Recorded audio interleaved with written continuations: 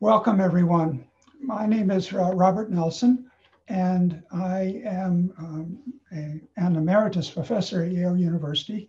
And together with my colleague, Vasileios Marinis, we worked to put together this lecture series, which is in its third year. Our purpose is to present interesting scholarship from around the academic world, having to do with the period of late antiquity, the end of the Roman Empire up until the end of the Byzantine Empire, and even perhaps beyond in the case of our last lecture in the series. We have a balance of younger and older scholars, and try to foreground the scholarship of European scholars who perhaps may not be that well known in America and to the local community at Yale University. Our first lecture today is by an old friend, very distinguished scholar, Robert Ousterhout, whom I might call the Dean of Architectural Historians of the Byzantine Empire in the world. And he will be introduced by my colleague, Vasileios Marinis. Vasily? Good afternoon. It is not unusual to find distinguished professors at places like the University of Pennsylvania. Yet, even in the midst of such eminent company, one comes across biographies that give pause for all the right reasons. Such is the case with our speaker today. Robert Ousterhout is Professor Emeritus of History of Art at the University of Pennsylvania. Before moving to Philadelphia, he was Professor of Architectural History at the University of Illinois at Urbana-Champaign, where he taught for more than 20 years. A recognized specialist in Byzantine architecture, his research focuses on the documentation and interpretation of the vanishing architectural heritage of the Eastern Mediterranean. His fieldwork has concentrated on Byzantine architecture, monumental art, and urbanism in Constantinople, Thrace, Cappadocia, and Jerusalem. Professor Ousterhout's publications and contributions are simply too numerous to discuss in detail. He's the author most recently of Eastern Medieval Architecture, The Building Traditions of Byzantium and Neighboring Lands, published by Oxford University Press in 2019, and winner of the Haskins Medal from the Medieval Academy of America. Another monumental study titled Visualizing Community, Art, Material Culture, and Settlement in Byzantine Cappadocia appeared from Dumbarton Oaks in 2017. So therefore, we are truly delighted to welcome Professor Ousterhout virtually to Yale.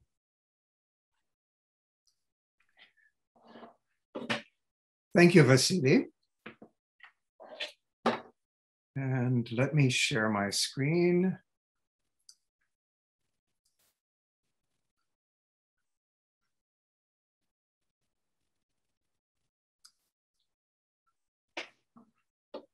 Okay, does everything look good to get started here? Yep, it looks great.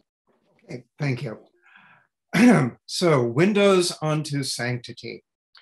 Windows, as we know from the Chicago School of Media Theory, demarcate a permeable boundary between interior and exterior, between public and private. Windows mediate between spaces and conditions. They illuminate, reveal, conceal, reflect, frame, and organize our views. They encourage the gaze and are intimately connected to sight and perception. Defined by absence and a frame, windows mark difference, easily conceptualized and transferred into the language of metaphor. Photographers and filmmakers love windows. Alfred Hitchcock fetishized them. So in this paper, I'd like to look through a variety of Byzantine windows, ones that are often overlooked, or rather, shall I say, have not been looked into. If a window opens between interior and exterior, its liminal character is clear. But what about interior windows? For example, those that open between interior spaces in a church. Do they function in the same way, bearing a similar valence? So today I'd like to look at some interior windows in Byzantine churches in Constantinople and Cappadocia, ones that encourage looking from one condition to another, that indicate sight lines or function in terms of communication, both visually and orally. And I should add that in this study, I owe a great deal to my three medieval colleagues at Yale, Jackie Young, Rob Nelson, and Vasileios Marinis, from whom I've learned a great deal about vision and the simple act of looking. So let me begin with a favorite site, the Kora Monastery in Istanbul, where Professor Nelson and I have spent a lot of time looking, both individually and together. The early 14th century church is replete with internal windows for looking through, looking into, and looking out of. Some simply played a role in the daily life of the church. While these apertures are easily overlooked, an investigation of their possible functions helps us to enliven the daily functioning of the church. For example, an internal window designed from the beginning was incorporated into the narrative program of Herod ordering the massacre of the innocents. Indeed, one of the soldiers appears to turn to look into it as he searches for the children of Israel. Now, this particular window opens into the spiral stairs that originally led to the belfry, accessed through a door at floor level. And here I follow the suggestion of Ernest Hawkins that the window would have allowed the bell ringer to see the start of the liturgical procession in the oxynarthex and to ring the bells at the appropriate moment. Otherwise, how could he have known? There's no other visual connection between the belfry and the church interior. But more than simply functional, I wonder occasionally if the window might have been interpreted symbolically as well. Would there be a special meaning to having this window in the midst of the massacre of the innocents, such as, for example, if the tolling of bells became associated with the funeral service, could they also be tolling for the innocents? Athanasius Semoglu has proposed a connection between the massacre of the innocents and Theodore Metahides' library, since he refers to his books as his children and worries about their preservation during his exile. It's a nice conceit, and on this basis, he suggests that the library may have been situated in the now lost belfry, although I believe it was elsewhere. A second internal window opens from the upper north annex into the naos, the decoration around it now lost. But from the position and details of this upper chamber, I argued that it functioned as the study or library for Theodore Metahides and would have allowed him to oversee and overhear the liturgical services in the naos from a place of seclusion. It's more accessible and more easily located than the belfry. An elevated private space for the founder is something we find at a variety of other locations, and I think makes perfectly good sense here. Many churches had galleries above the narthex to provide a private space for the founders, but some are more elaborate. The 11th century church, now known as the Eski İmeret Cami in Istanbul, which is sometimes identified as the Church of Christ Panopoptis, two small isolated cells accessible only from the gallery are set above the western corners of the cross and square naos. Each is equipped with a small window overlooking the naos. And these were likely the cells of monastic recluses. And if the identification of the building as the Pantopoptis is correct, one of these may have belonged to the founder, Anna Dalasina, after she took monastic orders. Both were carefully fitted into the architectural design of the building. Indeed, from the ground level, they go almost unnoticed.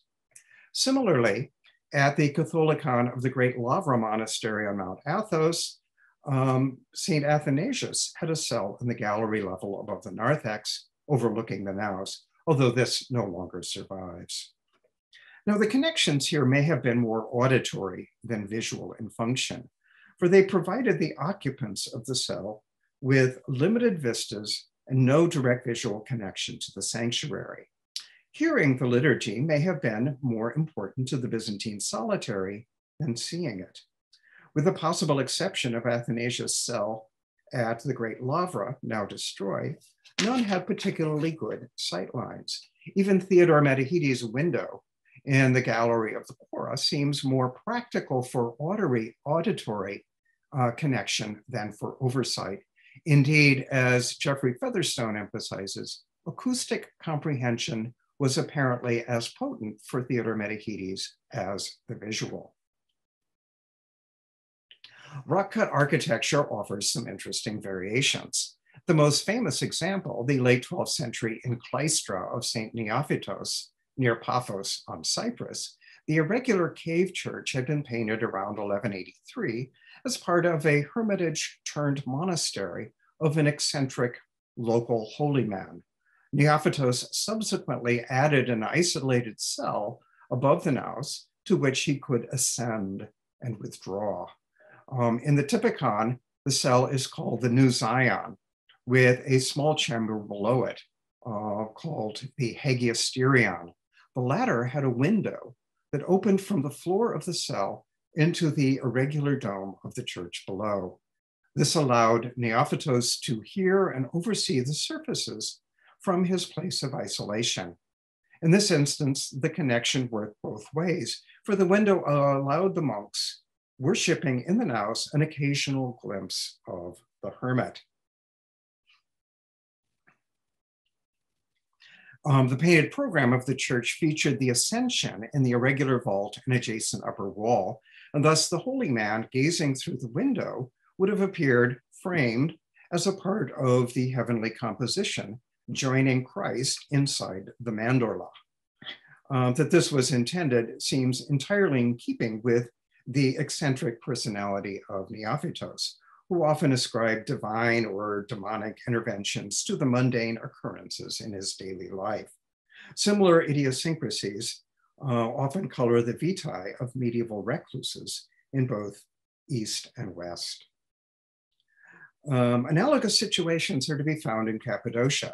Alas, the rock-cut sites in Cappadocia lack the sort of personalizing documentation that the Typicon of Neophytos provides, and our analysis must be based on the physical evidence alone, something that is abundantly preserved in the region. Church 2 in the Kefes Valley, now partially collapsed, began its life as an elevated hermitage with a nearby ground level chapel for visitors. When the two units were subsequently joined by a transverse barrel vaulted nave, the hermitage was provided with a chute to the apse south chapel below, allowing connection between the hermitage and the church. Something similar is found in the Archangelos monastery near Jamil. The double-naved Catholicon, dedicated to St. Michael, has a complex history representing more than a millennium of carving, including a major restoration in the late 19th century. The two naves were painted in the 13th century in two closely related phases, now much blackened by soot, through which the decorative program is still visible. The south nave's decoration is dated by inscription to 1217, 1218. After its completion, an arch was opened between the two naves, cutting into the painted program, and this passageway was surmounted by an attenuated conical chute where the two naves intersect. The north nave, conical chute, and narthex were then painted, probably in the second quarter of the century. Now, this unusual conical chute terminates in an aperture at its crown that opens into a monastic cell above it.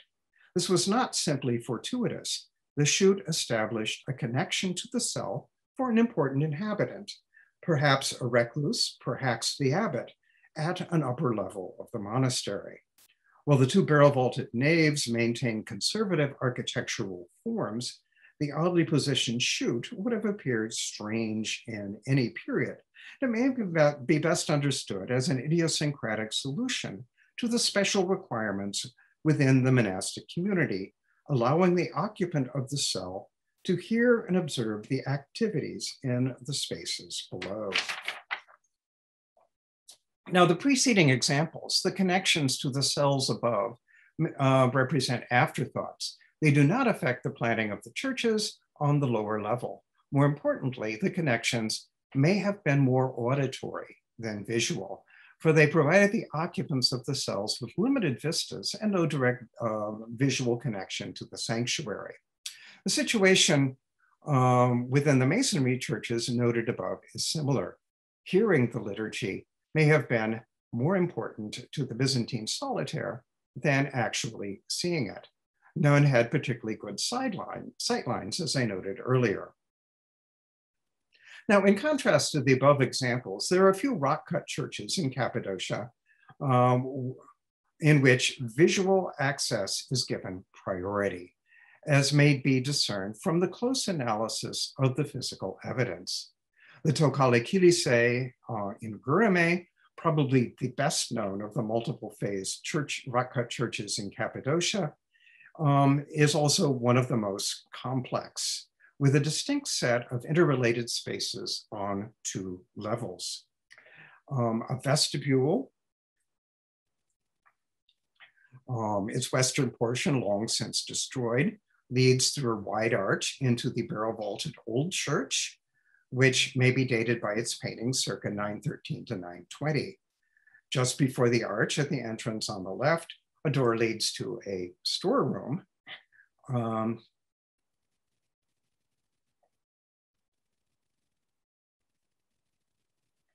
And a steep staircase leads down to the lower church, which was equipped for burials.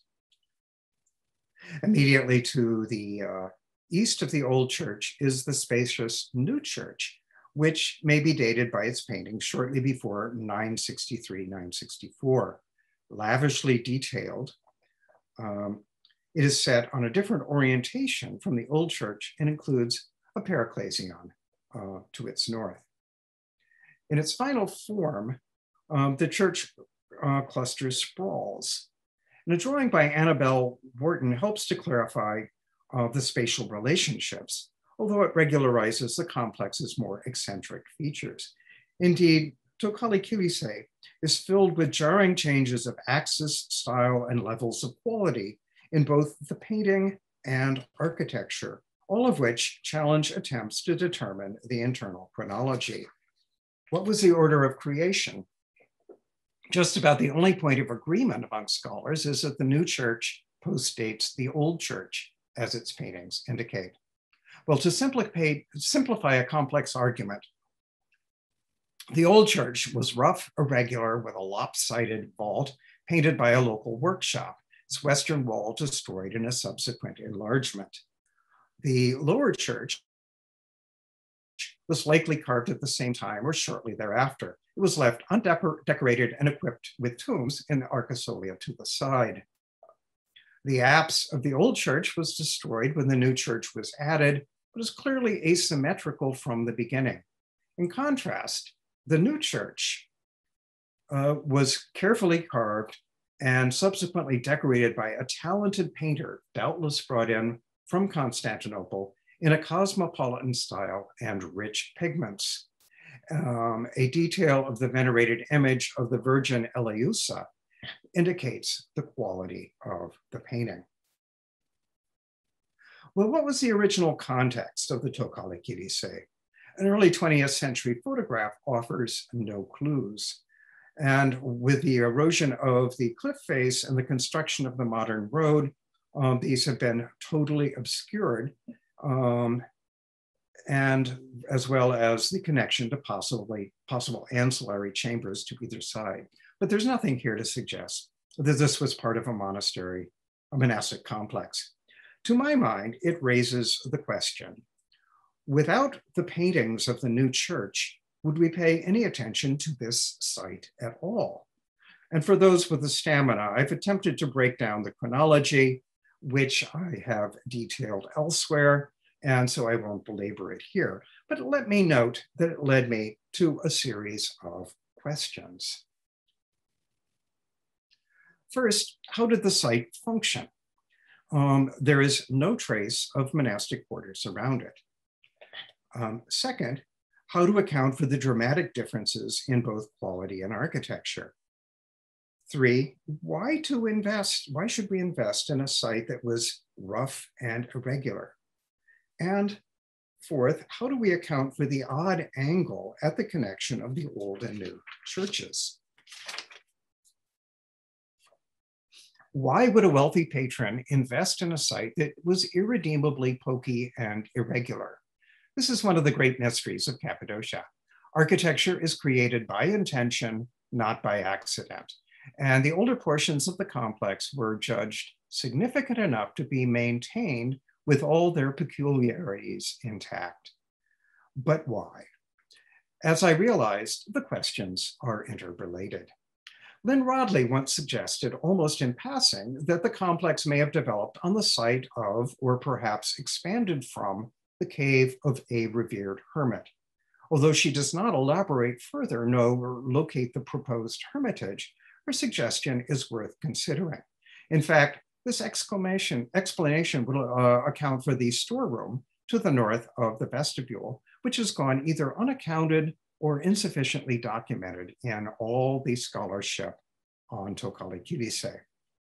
If this room were a functional component of the complex, it may help to explain many of the irregularities. And I would like to suggest that this was originally a hermit cell. Although oddly shaped, the room was equipped with benches along 2 walls, niches, including one facing eastward, possibly a font, and possibly a separate entrance now blocked. Its surviving entrance was immediately next to the entrance of the lower church, detailed by a door frame, and its floor level was at the same as the original level of the old church. Now, the original position of the storeroom might also help to explain the trapezoidal plan of the old church, which seems to bend around it, and the oddly concave curvature of the north wall in the old church, which retreats where the 2 spaces would have otherwise intersected. In short, the storeroom must have existed prior to the creation of the old church. The latter must have been carved in relationship to it. We might even attribute the irregularities of the old church to the pious but amateur efforts of the hermit or his followers. This may also explain the discrepancies between the rough carving and more sophisticated painting in the old church. One significant detail has gone unmentioned in previous scholarship, but it supports my argument. Immediately inside the storeroom, door, a small irregular aperture opens into the old church, clearly visible in the earliest photographs by Gerfanion. This is thus of some antiquity. The opening is set at the corner, at the level of the dado, just below the figural program. This, I argue, was the Byzantine equivalent of a hagioscope, offering a privileged view to the recluse who inhabited the cell. It is likely original, although it has been roughly enlarged. And because of the odd orientations of the complex, the trapezoidal plan of the old church, the window would have provided an almost axial view into the original sanctuary. So the woman in pink is looking through the hagioscope here, and the view she sees is this, with a direct view into the sanctuary. This originally would have led directly into the apse of the old church, and when the new church was added, that axis was maintained so that the view leads directly into the main apse of the new church. Indeed, the maintenance of the privileged view provides the best explanation for the odd change of orientation between the 2 levels. Let me digress for a minute to explain what a hagioscope is. Known from Western medieval church architecture, particularly in Britain, the hagioscope or squint is a small window that allows a view to the high altar, usually for solitaires or anchorites, that is, those who were isolated from the congregation. Texts for solitaires, such as the 13th century Enclina Vissa, often note a squint as one of the features of the anchoritic cell. Most important would be the possibility of ocular communion, that is, seeing the elevation of the host at the moment of transubstantiation, but without being seen. The hagioscope allowed a view that the architectural features normally would have blocked, but it did not otherwise interfere with the regular planning of the church interior. Unlike a standard window, a hagioscope limits and directs the view. It offers a controlled private view to an isolated individual.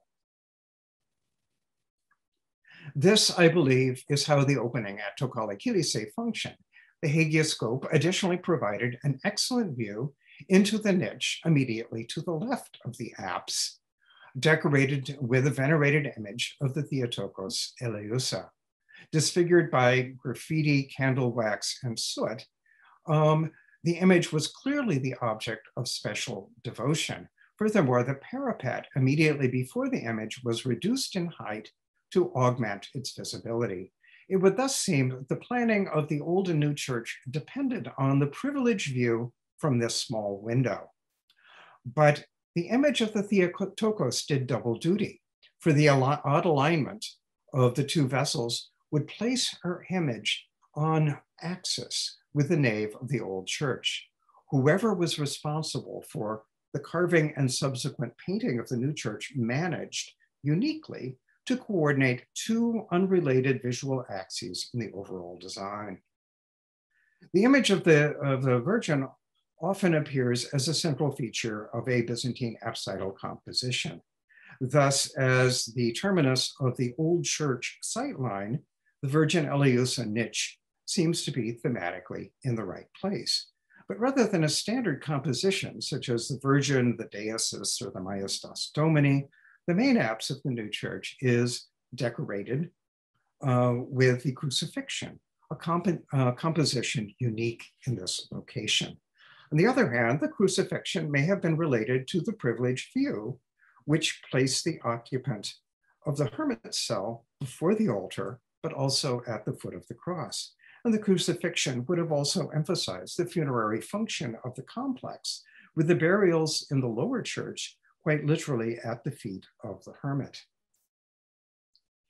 In short, I suspect that previous and presumably sacred associations with the site led to the development and enlargement of the Tokali Kilise, as well as to the maintenance of its privileged sightline at the expense of any semblance of symmetry. In the final analysis, the contrast of old and new, of regular and irregular, may have been intentionally maintained to emphasize the prestige of a site by emphasizing its history. The new enhances the old and adds to its luster. In addition, the plan integrates the public view, the axial view from the old church, and the private view, the sight line from the hagioscope, into its design. The irregularities of the complex thus emerge as a sophisticated and planned interrelationship of spaces at the nexus of sacred presence and vision. Intriguingly, the odd change of axis appears in another gourmet church, the so-called Little Tokali Kilise, first published by Wharton Epstein, who recognized it as a scaled-down copy of the Tokali Kilise. Apparently carved in a single period, it was never painted, and the carving is crisp and fresh, suggesting limited use. It should date to the late 10th or 11th centuries. The carver eliminated a few features, such as the sanctuary aisle and the lower church, but they maintained the transverse barrel vault with its ribs and bosses and divisions and arcading from the new church. Notably, the awkward angle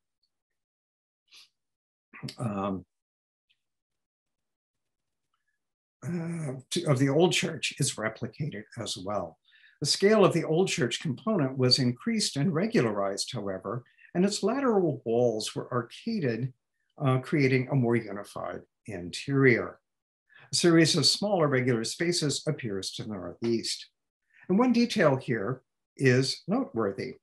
In the northwest corner of the nave is a small rough aperture that opens from the lateral space in exactly the same position as the hagioscope in the Tokali Kivise. Because of the arcading, the view toward the sanctuary may have been partially blocked, but the pilasters immediately around the opening have been neatly cut back. Were it not for the rock fill and overgrowth within the interior, the improved view here would have been directly into the main apse. With the intentional replication of the irregularities of an venerated prototype, I hardly think this was an accident. Now, the importance of a privileged sightline may also account for irregularities of another Cappadocian church complex, the Karabash Kivise in the Solani Valley, whose chronology is similarly difficult. Part of a rock-cut monastery, the complex includes 4 small chapels arranged side by side, but set at different levels and at slightly different orientations. The North Chapel was decorated circa 1060, 1061, according to the inscription, through the benefaction of a certain Michael Scapidis, whose soot-blackened portrait appears in the nave. The paintings are among the finest to survive in Cappadocia. Alas, most are disguised behind a layer of soot. An older layer of painting is visible as well, perhaps 9th century in date.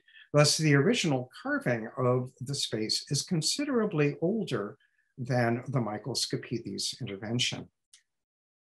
All 4 chapels must date before his time, but it is unclear if we're looking at 2, 3, or 4 phases of carving.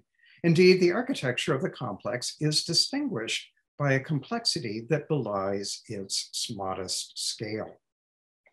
Now, a cursory glance at the plan might suggest that the first and second chapels formed a 2-naved church separated by an arcade, but this impression is misleading. The arcade was broken through only after the carving of the North Chapel, and the floor level of the second chapel is 3 awkward steps higher. In contrast to the other chapels, this one shows little evidence of wear.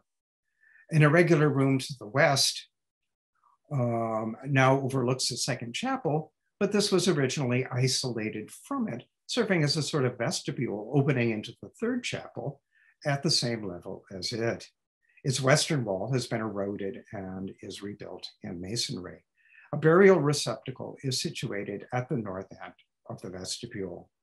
Now, the third chapel is at a higher level, about 1.3 meters above the second, and is now entered through a low tunnel with 5 steps. The angle changes as well. Small, simple, with a flat ceiling, the chapel has a bench surrounding the nave. The south wall of the chapel is now broken through into the fourth chapel, but originally there was only a small window between the 2 spaces. Originally, the fourth chapel could be entered only through a low tunnel opening from the west. Clearly funerary in function, the space was intended to be isolated. Its main feature was a large alcove on the south side that was originally filled with a tomb like that in the vestibule. To the east, the apse is illuminated by windows. Originally, the wall above the tomb were decorated with images of 3 deceased monks with their monastic mortuary inscriptions, as well as an abbot named Vasileios. Gerafanion interpreted this as a special burial place for monks who had played an important role in the history of the monastery. The window opening from the third chapel offered a special point of for venerating their memory. Now, the chronology of the complex would be even more difficult to determine if the North Chapel provided the only point of access into the other spaces, as most scholars assume. A likely scenario is that the fourth chapel alone served as the cell of a recluse, a hermitage, with a window to allow him to communicate with the outside. To do so would have meant standing on his own, in or kneeling on his own grave, something noted in some Western medieval anchor holds. In addition, the irregular space to the west of the second chapel seems to have functioned as a sort of vestibule to the third chapel. And these three spaces, the vestibule, the third chapel, and the cell on the upper level, may have formed the original hermitage. The entrance must have been through the vestibule, where the masonry wall now closes off it to the west. The rock in this area is quite eroded on the exterior, but a diagonal setback may mark the remains of carved stairs leading down toward the entrance of the North Chapel. And the North Chapel was likely to have been carved at more or less the same time. In fact, the details of the first phase of painting in the North Chapel correspond to traces in the hermitage and the vestibule.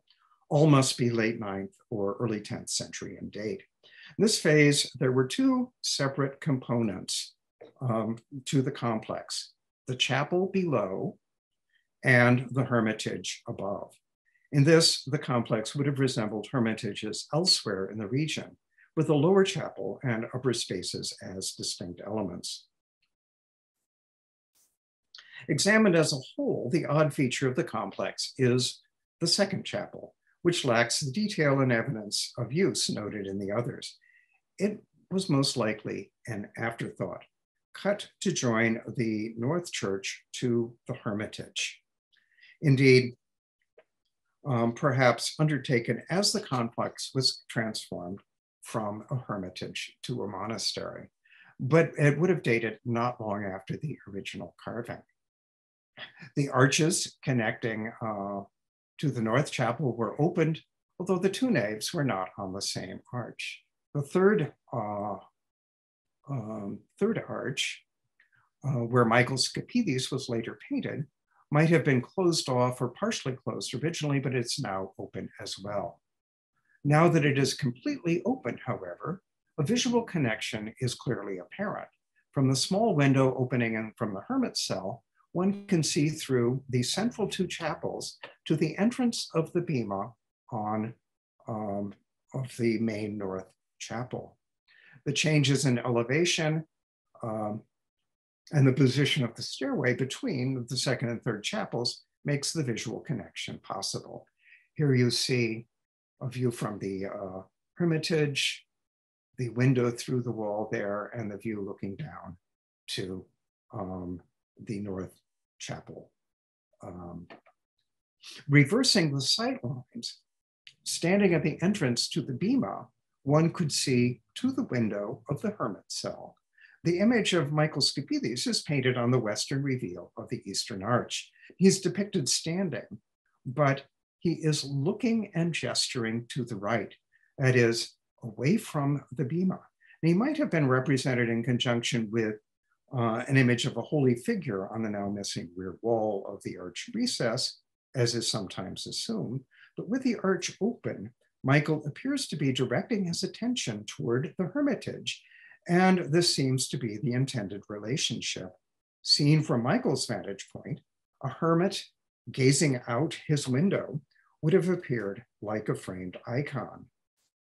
I propose that the visual axis existed from the early days of the foundation at the Karabash Kilise, developed as the four parallel spaces were connected physically to each other. And while Michael Scapidis lived perhaps 2 centuries after the hermitage was carved, he must have been aware of the monastery's sacred history. Either the hermitage remained as a sacred space, commemorating its original occupants, or, as I would like to think, the hermitage continued to be inhabited. In either case, as Michael assumed a proprietary role in the foundation, he took full advantage of the sightline. And we might view this as an integration of public and private views, with the hermit accorded a focused private view from the window of his cell. The public view, looking back from the north chapel at the gaze, as the gaze of Michael Scapidis directs us, would have been accessible to any visitor to the church, a special part of the rich visual spectacle of the interior. There are similar windows at the Chora Monastery, to which I'll now briefly return. These are more difficult to interpret. On the south wall of the naos is another internal window, which connects to a rectangular chamber accessible from an internal passageway. While carefully constructed, the chamber is undecorated and its function unclear. Because it was uniquely situated between the naos and the tomb of Theodore Metahides, Underwood has suggested that it might have been a small chapel or oratory. It might also have functioned as a monk's cell for private meditation, for its occupant could see and hear the services in the naos. But its relationship to the founder's tomb is also worth considering.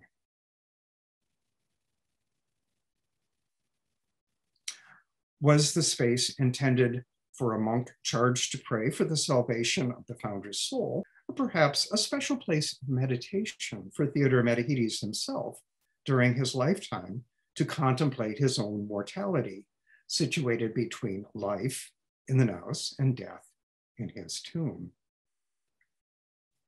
And when we turn to the Paracelsian, there are two more internal windows to consider. The more significant of these opens just above the tomb of Theodore Metahides into a curious, irregular space where the 14th century additions intersect the 11th and 12th century naos. My initial reading of this space was purely pragmatic, following the opinion of Ernest Hawkins, that this allowed ventilation for the Paracelsian, which was otherwise closed. It also served to level the roof between the two parts of the complex. However, when crawling in this space decades ago, and that's a picture of me crawling into that space, I noted a graffito image of a monk scratched into the damp mortar. I didn't think much of it at the time, but Professor Chorchich subsequently suggested to me that the space may have been the cell of a hermit monk. And this suggestion is worth considering for several reasons. First, the window opening into the space is carefully positioned, symmetrically in the lunette. That is, its form and location were sensibly considered architecturally. Second, and more importantly, the space is directly above the tomb of Theodore Metahides. And third, might we consider how the window and the space behind it relate to the iconographic program of the Paracelsian, specifically to the scene of Jacob's ladder, which frames it with its unique curving staircase. Now, Jacob's ladder was seen as a type of the Virgin forming a bridge from this world to the next, from death to eternal life.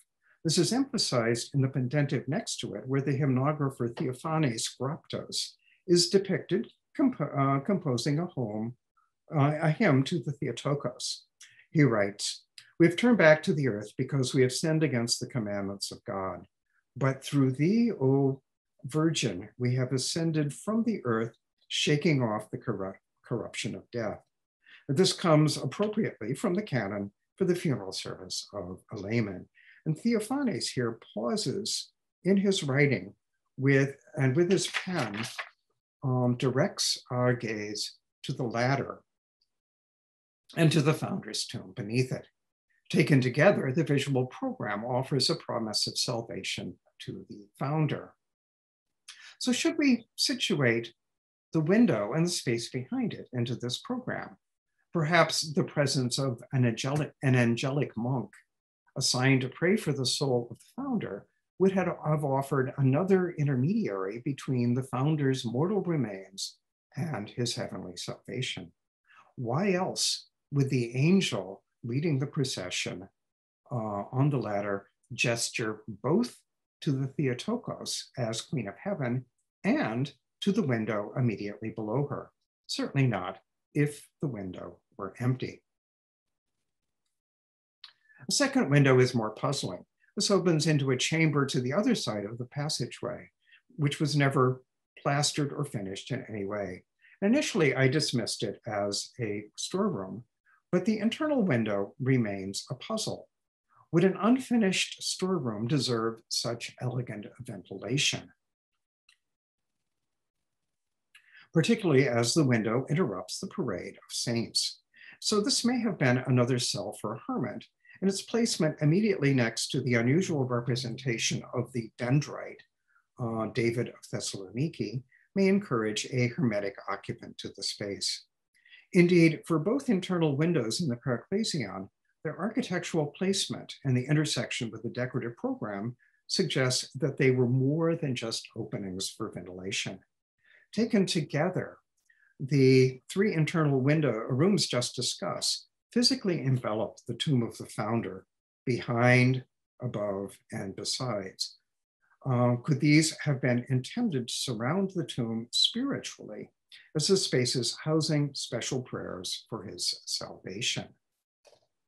That is, should we put hermit monks back into these spaces? Now, the possibility of internal chambers as cells for recluses raises some questions not fully addressed in the literature.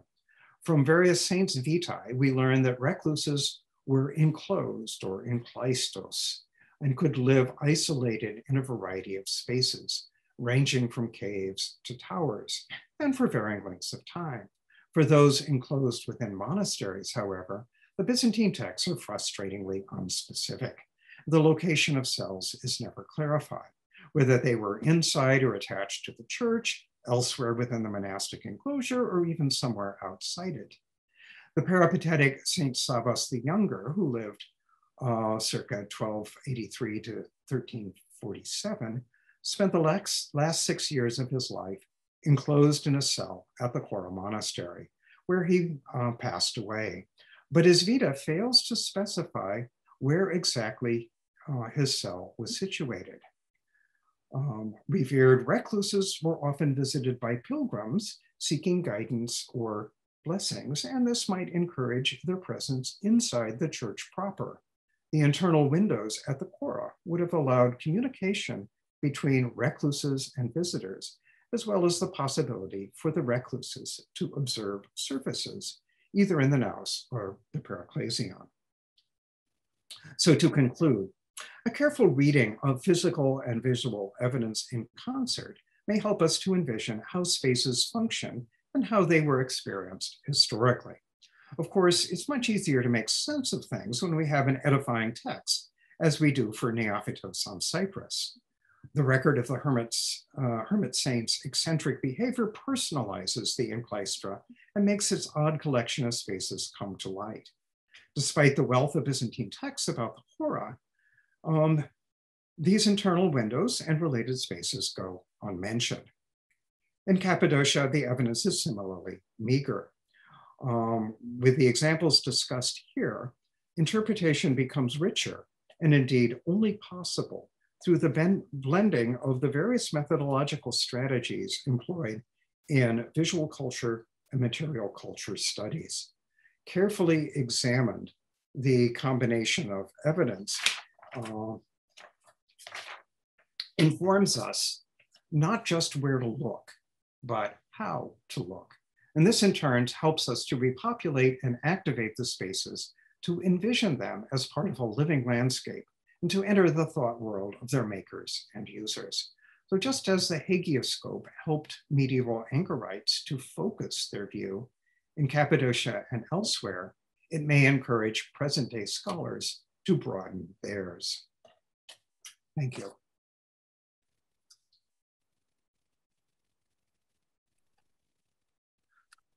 Wonderful.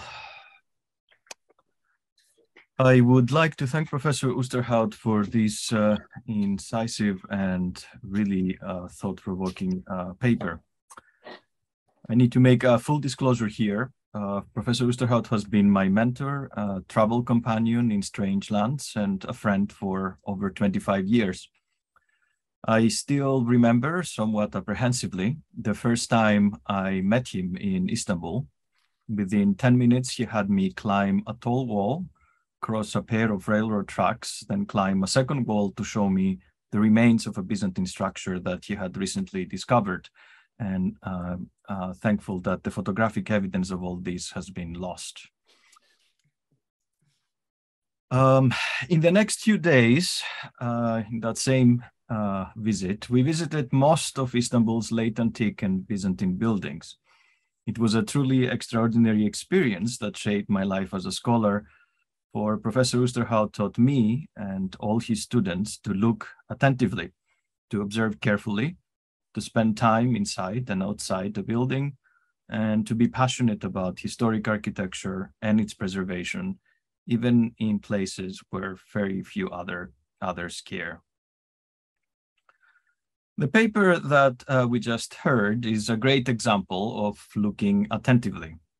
I suspect that few who have visited the Kora or Tokali Kilise with some frequency paid much attention to those windows, and I certainly had not. The paper also provides much needed information about the architectural accommodation of the Enklisti, these monastics who secluded themselves in a confined space for a shorter or longer period of time. From the excellent discussion of such saints by Alice Mary Talbot, we learned that recluses were not unusual, though most seem to have chosen a cave, a hut, or a cell as their adobe. Recluses inside churches were not that common. In addition to Saint Neophytos in Paphos and his Enklistra, already discussed by Professor Ousterhout, I would like to mention one more, Evaristos, a former Studite monk who died in 897. Evaristos constructed a very small enclosure, the Greek word in his vita is skini, located to the left aisle of the Theotokos Church in the Constantinopolitan monastery of Kokoroviou, which was in the district to Livos. His vita mentions explicitly that in that way Evaristos was able to sing hymns to God, both privately and jointly with the other monks. That is, he participated from his enclosure in the corporate services that took place in the church. Also from his vita, it is evident that Evaristos' enclosure was a place of self-imposed confinement, but not of invisibility. People could see him. He ate so little that he seemed almost incorporeal and godlike, Asomatos and Theoides. Some commented, "This Abba neither drinks or eats." He was also visited by lay people seeking a healing and interacted with them. Evaristos is, I think, a good example of the paradoxes inherent in some Byzantine recluses. According to his vita, he placed himself in this very small enclosure because he, and I quote, wished to break away from the world and everything worldly and devote himself singularly to the contemplation of God, end of quote. Yet this private act of extreme devotion became a daily public spectacle, since Evaristos performed his ascetic feats inside a monastic church. My second point is more tenuous, but perhaps worth exploring. I was intrigued by Professor Ousterhout's comment that hearing the liturgy may have been more important to the Byzantine solitary than actually seeing it. This perhaps parallels well-known developments in the Middle Byzantine period pertaining to the Templon and the gradual closing off of the area of the bema with curtains and icons, especially during the anaphora. The progressively heightened sense of sacredness attached to the Eucharistic gifts and their incomprehensible consecration certainly contributed to this. That the mystery of the Eucharist was entrusted only to the clergy was not a new idea, but it was codified and gained much wider currency and potency starting in the 11th century. Not only handling the elements, but even looking at them became the prerogative of the clergy. Lay people were not permitted to approach the sanctuary, let alone cast their impure gaze on the sacred mysteries. Nikitas Tithatos, a monk in the Studios monastery, recapitulated this in one of his letters, and I quote, "The ability to comprehend and see these mysteries is offered by God and the apostles only to the offering priests," end of quote. He then quotes a variety of biblical and theological sources justifying his positions that the laity should keep their impure eyes away from the sanctuary. Indeed, during the anaphora, the laity should close as if doors the senses. The closing of the temple doors during the anaphora thus acquired a symbolic function. It encouraged the laity to close off all the doors of the senses so that they concentrate on the acts of the priests, which ironically they were not supposed to see. So perhaps there is a parallel here between developments in liturgical theology and what we see in the recloses.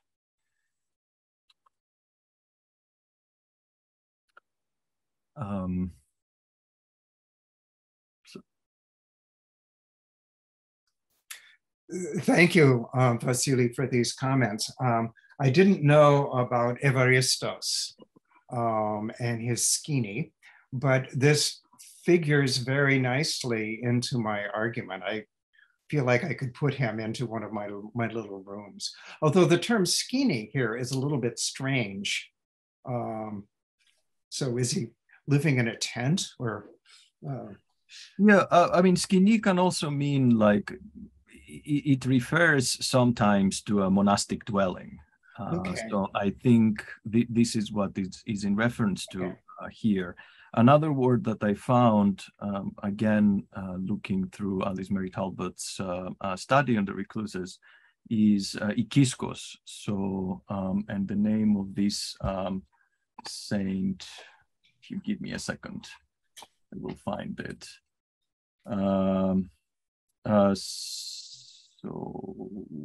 Hilaria, who was the sister of George of Lesbos, and she was enclosed again inside the church, and the word that is used there is ikiskos, which means something like a small room, which leads me to wonder. So the examples that you showed us offer an architectural setting for these recluses.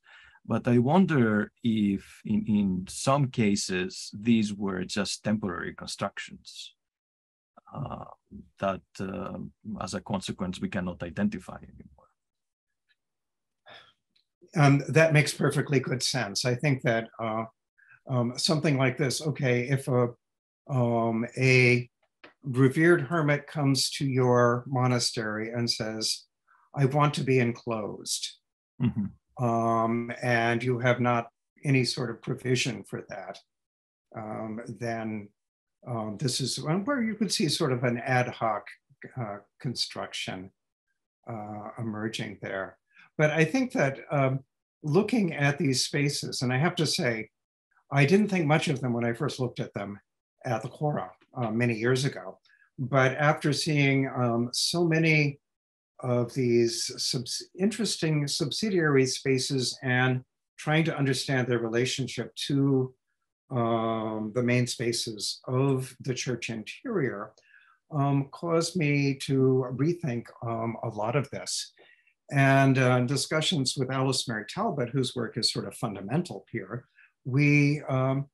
it's frustrating because the texts rarely say, they say the saint was a hermit at the monastery, but they don't say where.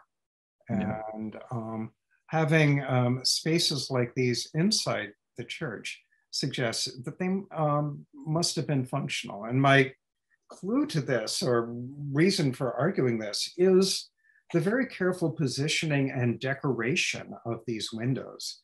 Although if you go into these spaces, they are undecorated and unfinished, but the window is nicely positioned, beautifully decorated as part of the program of the adjacent space.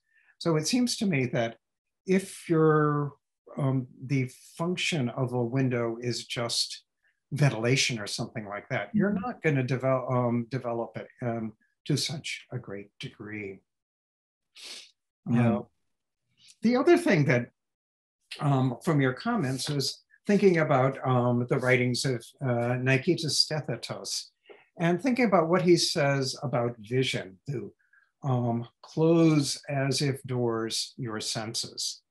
And he's saying that, I mean, he's really referring to the liturgy and the liturgical vessels, right? Mm-hmm. But this idea of closing your senses to visual stimulation is happening, is coming at a time where we're seeing the development of expanded visual programs in the church interior. So I'm wondering how, his comments here might figure in terms of the basic looking of the visitor or worshiper in a Byzantine church at the time. Were they supposed to look or not look? Were they supposed to not look at what is going on in the templon, but how did the images in the naos figure into this? Mm-hmm.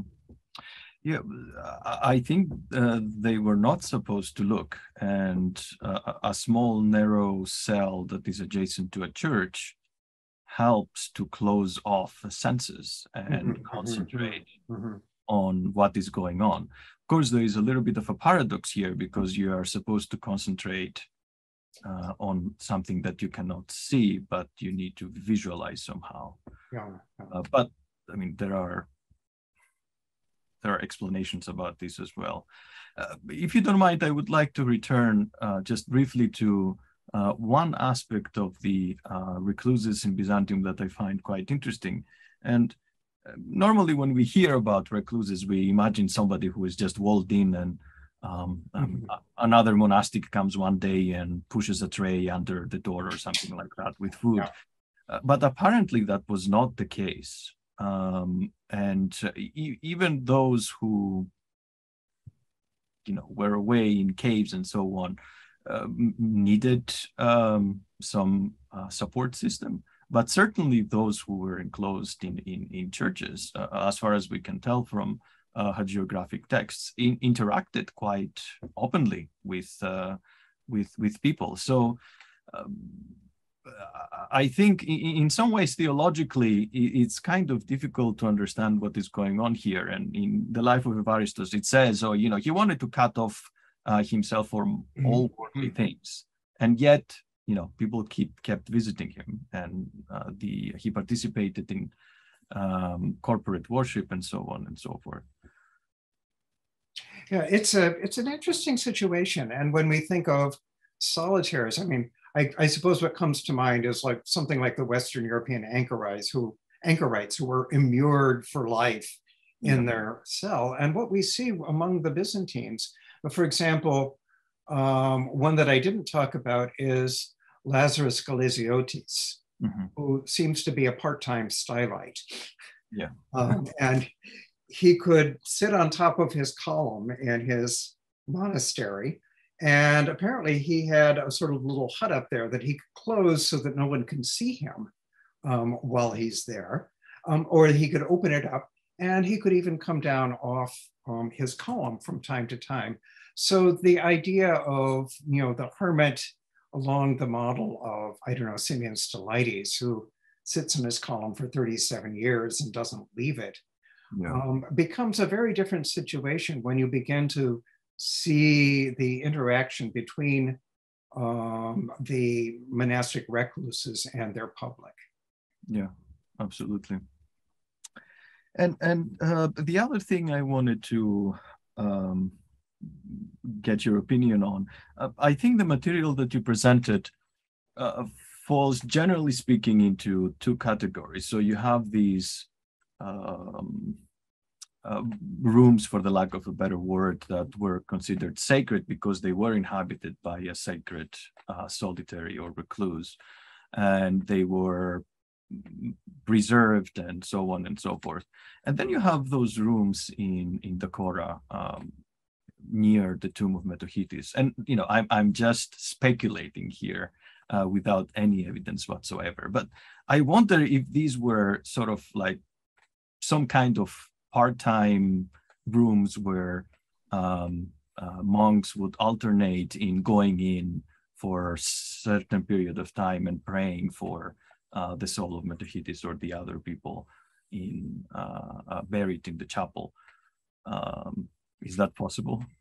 Yeah, that would make sense. And as we have, we don't have a typicon for the Chora, but for other monasteries, we have in the typicon, there will be special requests on behalf of the founder for prayers to be said on behalf of his and her soul. In the Cosmos Soteria Typicon, for example, Hagioscopes specifies very clearly when and how many prayers the monks are supposed to say, and they're supposed to proceed by his tomb to say the prayers at his tomb, and so on. So something like this, where spaces would be allowed for the commemoration of the founder after his death, or maybe even during his lifetime, would make perfectly good sense. Could I interrupt here and just make one comment? This is very interesting. Actually, I have two comments, but maybe I'll just make one right now. I'm thinking about these recluses in these spaces and how they're going to inhabit a space for a long period of time versus a temporary occupation of a person. Mm-hmm. It was mentioned earlier that, of course, the person that's inhabiting that space, somebody could bring them food. I now have to say something that normally we don't talk about a great deal in formal scholarly situations. There is something that happens after somebody eats. And so is there a chamber pot there? And if they're there for 6 years, is the chamber pot smelling up the entire complex, et cetera, et cetera? I somehow like the idea of more short-term use of these spaces in terms of the odors in the monastery. And then just one more comment that occurred to me. Bob, in your earlier part of your talk, you kept discussing how the holy person would be in an upper level and looking down. In the liturgy of Hagia Sophia, especially on September 1, which I've been studying, it says that the patriarch comes down from above to participate in the liturgy at a key moment after the orthros. Now, it never really occurred to me how exactly the patriarch knew when to descend for the key moment,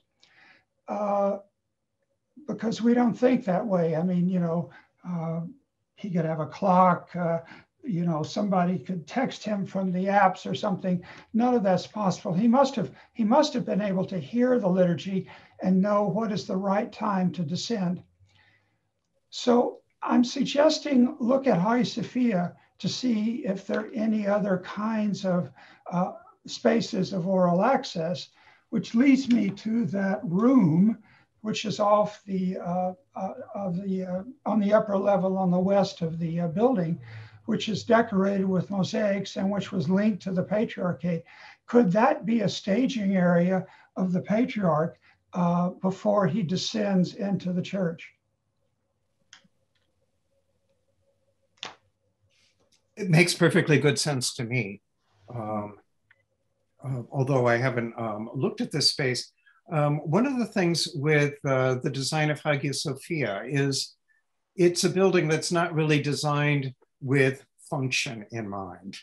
And so function is kind of an add-on in Hagia Sophia. And when we see the patriarchate there, it doesn't interfere in any way with the internal design of the naos or subsidiary spaces. But I don't recall there is any visual connection between this so-called secreton and the interior of Hagia Sophia. So is he just leaving the door open so he can hear when it's time for him to descend? That's what I'm suggesting. Yeah, yeah, it makes perfectly good sense to me, but you're the man for Hagia Sophia, so I will defer to you on all of this. No, I defer to you. But it's, one of the fascinating questions we ask or often forget to ask is, how do we populate these spaces? How do we put people back into them, moving around and using them? And even things like bowel movements might figure into this. But the records that we have of Byzantine saints, the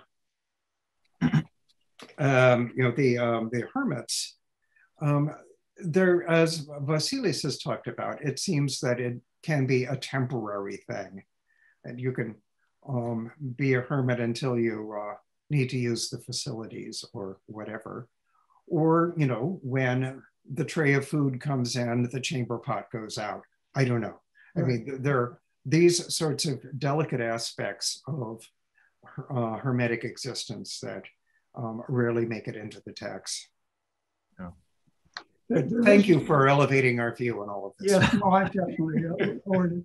But there is a moment in, I forget the life of which saint, there was a stylite, and he's depicted, I believe, in the Menologion Basil II.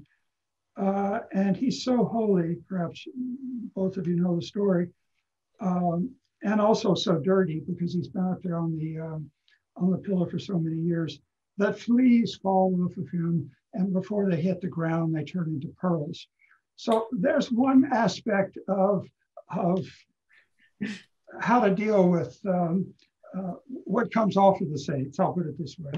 Yeah, there are some fascinating accounts of later medieval West of saints who are starving themselves to death, and their skin begins to flake off, and this is collected by their followers and eaten, which just sounds really sort of ghastly.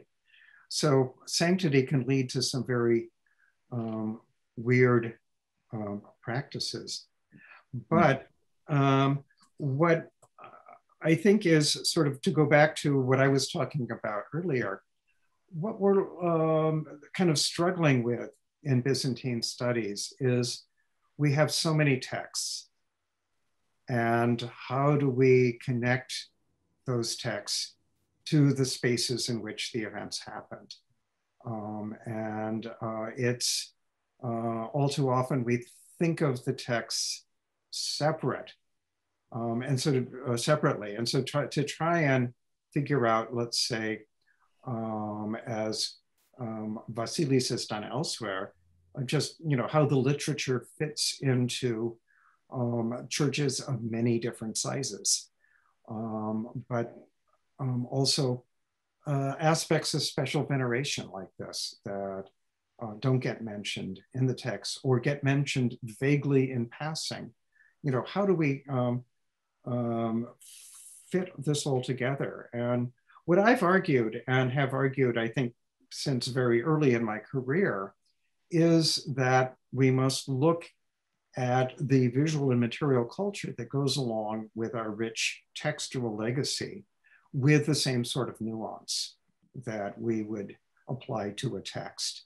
And that means in the analysis of a church, not just looking at the nice parts that have the mosaics, but thinking in terms about all the spaces and how they function together. And reading the building with the sort of intensity one would apply to a Byzantine saint's life. And of course, we need to keep in mind that texts don't always report the actual truth. So we need to approach them with some. Okay, I didn't say that, you said that. No, I agree. And this is one of the things that I think is useful in terms of the architecture and archaeology that we have of the Byzantine world is that it can offer us a sort of counterbalance to the possible exaggeration or lies that appear in the text. So for example, if we didn't have a limited boundary for the area of the Great Palace in Constantinople, and we knew it only from the Book of Ceremonies, how grand would we make these spaces? When we try to fit them all back into that rather limited territory there, we began to get things back to a human scale there. So the very limited archaeology in an area like the Great Palace can really help us to nuance how we are reading the text related to it. We have just a few minutes left, but since I now have both my eminent colleagues and friends on the screen, and they're both emeriti, I was wondering if they would entertain a question about the present and future of Byzantine studies, especially in the United States. Bob? Okay, I was hoping Rob would jump in first. Well, it's an interesting situation because in other countries which have a legacy that we do not have in this country, that Byzantium, from our perspective, is a little bit arcane and distant. And so talking about it in an American academic situation, the response I've gotten in a number of situations is, oh, how quaint, isn't that nice? You're studying this obscure whatever it is out there somewhere. And as a consequence, I mean, if you look at most universities in America, if there is a Byzantinist on the faculty, it is rare that there will be more than one. And that means that in terms of the kind of interdisciplinarity that our field really demands, it's very hard for scholars to kind of work when there is no one immediate to work with.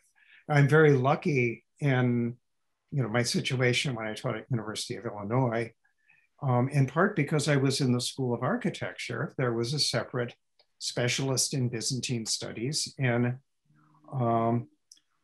the history of art. So I was very lucky to have Henry McGuire to work with for so many years and benefited so much from that interchange, but it came at expense. He and I were both responsible for basically the first half of art history. Everything up to the Renaissance was what we were supposed to be teaching. And we were in completely different schools. And so the opportunities for us to formally collaborate, for example, teach a seminar together, happened very rarely and required a lot of bureaucratic hoops jumped through. It's rare in this country that we have a quorum of Byzantinists at one university where we can have a text-based scholar, an image-based scholar, an archaeologically based scholar, and so on, who can work together or train students together. And what happens all too often is the standard practice in American universities is that positions are up for grabs when somebody retires. And so when I left University of Oregon many, many years ago, I was replaced by a Western medievalist who didn't think that the medieval world should include the Byzantine Empire. And when I left University of Illinois to come to Penn 15 years ago, my position simply wasn't filled. And so while there was a long tradition of Byzantine studies at the University of Illinois, in classics and history, as well as art history, and me in architecture, although I have to say there were a number of major scholars involved there at University of Illinois, there is none left. What is left is the library. Yeah. And this has happened at far too many institutions. And you go to the dean responsible, and the dean will say something to the effect, well, you know, the world has changed and we need to think about Latin America, or something else, that we need to be representing our students' interests more in a more rounded way, or whatever the excuse is. Often it's a valid excuse, but what happens then is you end up with an incredible library and nobody to use it. And I can tell you any number of institutions that have incredible collections of Byzantine libraries, Byzantine books, and simply don't have anyone within miles to use that collection. And so that sort of lack of tradition in American universities, where they say, this is an important field of study, it needs to be maintained, is often not happening. So I was very fortunate at Penn when I retired that I was replaced, although from the university perspective, this was never meant to happen, and it took a secular miracle for me to be replaced, and I'm very glad it happened. I'm hoping that as Rob leaves such a distinguished career where he has trained so many students, University of Chicago and at Princeton, that this is enough to establish a tradition that can be maintained at Yale as well. So enough said on that. I could say more, but let me jump in. Rob say a few things. Yeah, a couple of weeks ago, I gave one of the, there was a plenary session at the International Byzantine Congress. So we call it the Byzantine Olympics, which comes about every 5 years, unless there's a pandemic. The topic of my paper, it was in a session about patrimony. And the title and topic of my paper was how the American experience was atypical, in that the people that founded and paid for Byzantine studies in America had none of the relationships with Byzantium that one has in other countries. The founders and the financiers of the field were all New England Protestants. They had no interest in Byzantine religion, Orthodox religion, no interest in icons, etc. But they loved the art because they came of age artistically at a time when Byzantine art was being discovered by the avant-garde, which means the beginning of the 20th century. And that emphasis on the art of Byzantium, I think, is reflected in the number of positions for art historians in America versus the number of positions for people in literature and history. Unlike in Europe, or even, for example, England, where there are only a couple of art historians with university positions in England, there are many more people in literature and history. So there's been a real overbalance. One might think that the switch to globalization would encourage a more expansive Middle Ages, and in many ways it has. In other words, the center of the Middle Ages need not necessarily be Chartres Cathedral or Canterbury Cathedral. It might be someplace else. There might be multiple centers possible, which would include Islam as well as the Christian Eastern Mediterranean. But that move toward globalization in the humanities was no doubt stimulated by economics, which had given us an international economic culture for quite some time before humanities discovered globalization. That's ended now for economics, and there's much more of a move back toward individual countries such as America or Western Europe. And so it'll be interesting to see if that has consequences on the humanities. And of course, that enlargement of the Middle Ages in the last couple of decades was greatly facilitated by the end of the Soviet Union. Now with the relationships with Russia, will that mean that people turn away from Russian culture, et cetera, et cetera? There are a lot of things to think about, but it's a very interesting field which has been welcoming from a whole variety of different perspectives. And I think that's been one of its strengths, that because it's not particularly wedded to a certain, at least in America, to a certain national ideology, a whole variety of different methods can be tried and used to try to understand this culture. Vasileios, I'll turn it back to you. Well, it remains to me to thank you both for this very stimulating discussion. And I would also like to thank our audience, and we hope to see you in the next lecture on October 14th. Thank you. Thank you. Yes.